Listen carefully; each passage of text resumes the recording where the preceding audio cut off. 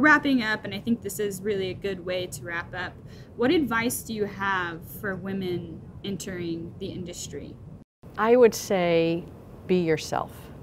Don't try to be someone you're not. I certainly did when I was younger. Today, Marcy shows up to work. What you see is what you get.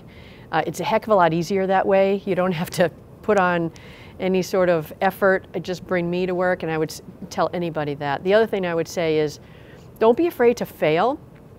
That didn't used to be the case here, and maybe in lots of companies. But if you fail today, we'll give you brownie points. As long as you take that and say, okay, why did it fail? What can I learn?